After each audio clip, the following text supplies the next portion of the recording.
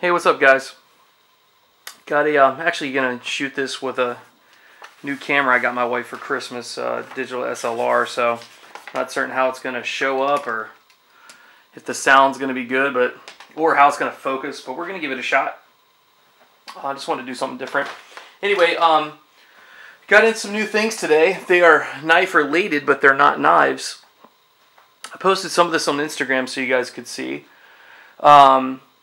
But anyway, I'll take a look. I got the Pelican case to hold my knives. My wife's been complaining because I got a young baby that is 2 that loves my knives, and I keep them in here on my pool table. And she's like, "You need to get something to get them out of the way so that somebody won't get hurt by it." So anyway, so here's the it's the 1450. Yeah, Pelican 1450. Really cool case. I've been wanting to get one of these for a while and just haven't taken the plunge.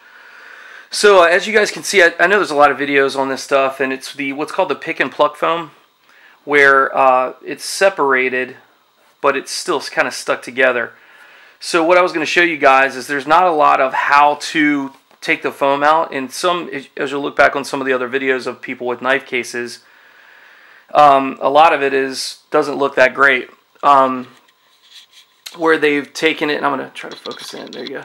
And what they've done, they've taken it and they've kind of just shredded these out and not really paid attention. And I like it to look a little bit neater. But anyway, so what we'll do is I started from the edge. So I left about 2 spaces from the edge, and there's one solid piece that goes around. So this side's has an extra spot here, so it's a little close to the edge on this side, but you get the point. So what you do is you find the space that you want to take the foam out. So I'll take out the quay back. So that's what the hole looks like.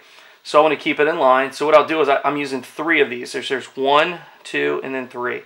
So what I do is I tear it away from the edge here, tear it away from the edge here, reach down in, separate them, and then pull it out. And you've got it's 3 different pieces here.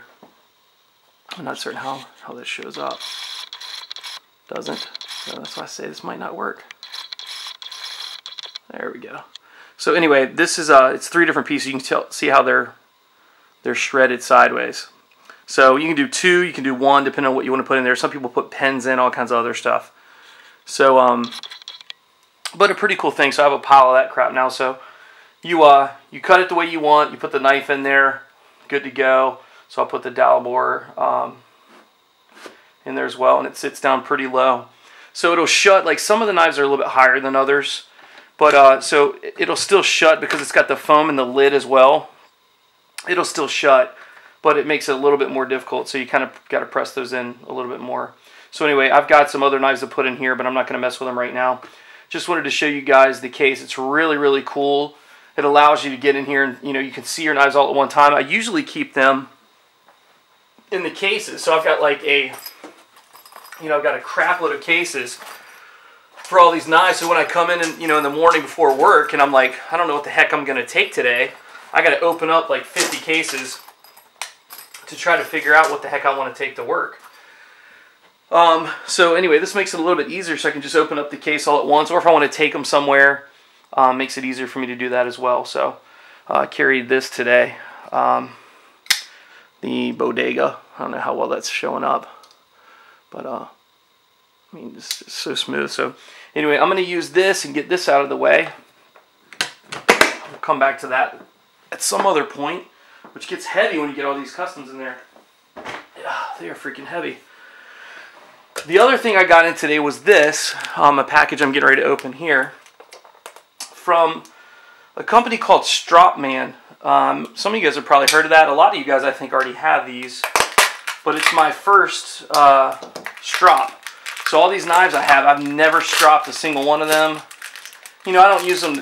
I don't really cut a whole bunch either. So it's not like my knives get super dull. But, I like a sharp knife. If I'm cutting open a box or a letter or whatever it is that I'm using. I'm not very abusive with them anyway.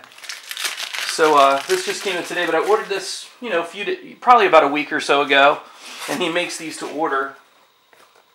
Sorry, I know nothing's in the frame, so you're kind of listening to me. But let's see, let's check this out. So it comes in this big, massive, like cardboardish circle thing. Tube, I guess that's what you call it. Be good to store something in that later. So let's see.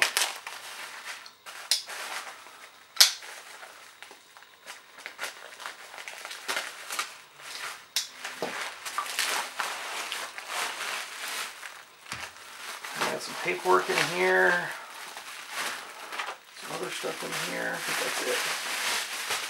So here's what we got. We've got a Stropman, and I'll try to focus in on this with this camera and hope that it works. And it doesn't. Come on, baby. This is very difficult to do. All right. I need a better lens. This is a 18 to 22 lens. Anyway, Stropman. I think the guy's name's Robert. Yeah, Robert Barber. So that's his information there if you guys want to pause it, if it's even in focus. Pause it and come back and check that out. Really nice guy. Makes these like to order. So anyway, I thought I'd show you that. We'll just try to keep this focused down here. And I'm going to go back to my other camera because this sucks. Anyway, you got your name on it. Thanks for the order. This was, I think, like, I don't know if it was 80 bucks or something like that.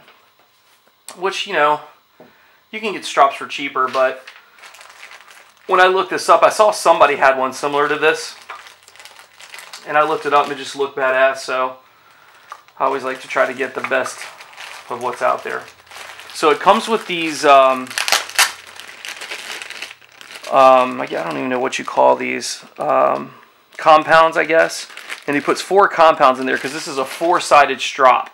So what you've got is you've got 3 of the actual, the skin part, and you've got 1 on the hide part. So this is really, really slick.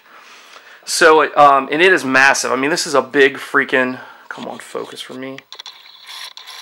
Let me pull this back. There you go. So let me pull this back in. I apologize, guys. This is a pain in the ass.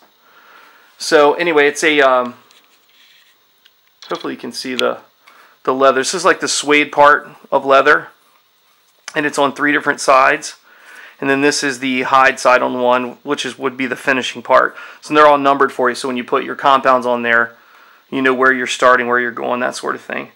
And I thought on this one, and I guess he doesn't do it, but I thought, you know, he always labels them in the number. This is number 97, so that's the 97th one that he's ever done. It's called the Big Boy. But really cool looking strop. Like I say, I've never stropped before. Really not sure what the hell I'm doing. But I'll put some compounds in here. And then this will be the finishing strop. But this thing's pretty long. I think it's... Actually, let's find out what it is. It's pretty good size. I know that. It's 12 inches of actual leather on each side. And about 2.5 wide. But really well made. I mean...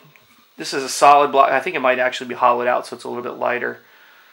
But finishes up to every edge, so you'll have all kinds of different strop compounds on each one. So you'll put 1 on 2, 1 on 3, 1 on 4, and then if you wanted a compound on 5, and all the instructions are in the thing here. So anyway, just thought you guys might want to check that out. It's my first strop. I'll maybe do like some type of sharp cut test or something like that once I've stropped and know what the hell I'm doing. So let me try to zoom in. Maybe you guys can see that there. Alright guys, thanks for checking it out. Thanks for dealing with my first and only try with this camera. So I'll upload this and go back to my old stuff. Alright guys, take care. Talk with you soon.